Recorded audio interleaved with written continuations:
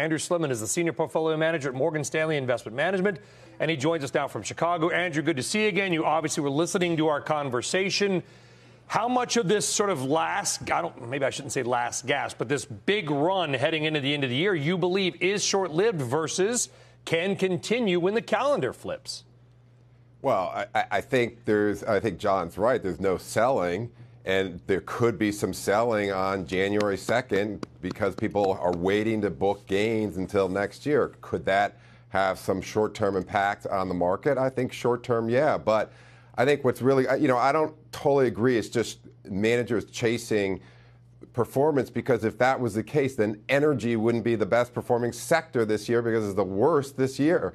So I don't think I think it's just money's coming into the market, and there's so much money that has missed out on this rally. We're in the early innings of the capitulation of the people that sold out earlier this year, getting back in, and I think that's going to continue in 2020.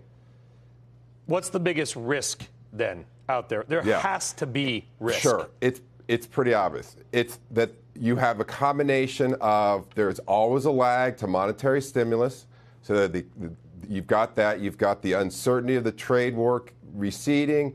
You have USMCA, and you have the multiplier of the wealth effect from the market strong this year.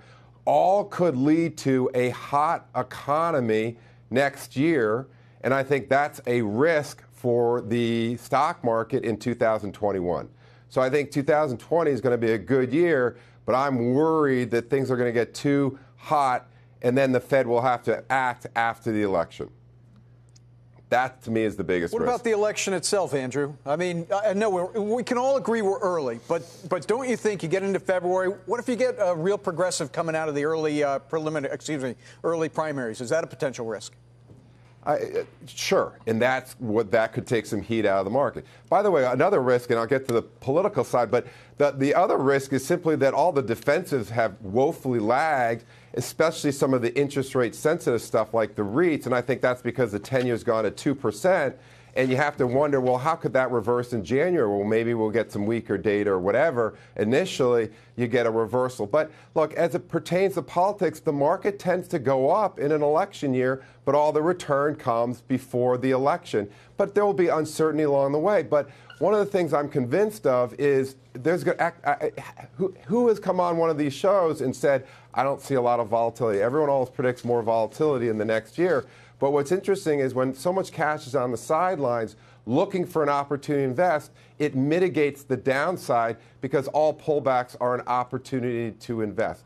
That's what happened in 2017. That's what happened in 2013, all pullbacks. So, maybe something comes along that creates some anxiety, but I think that's just an opportunity for people to invest, and that shortens the downside. Andrew, it's Joe. You're in the wealth management business with Morgan Stanley. Obviously, you realize that more than just the equity market is important to investors. In the environment that you're defining for 2020, what do you think that extrapolates for high yield and investment grade? Because that's been such an important part of the portfolio formula the last couple of years. Yeah, so look, I'm an equity portfolio manager. I run global mutual funds for Morgan Stanley Investment Management. So I'm not a fixed income person. I have a hard time seeing rates moving higher with the rest of the world where they're at. And I still are, when people say, well, the market's expensive, I'll say expensive.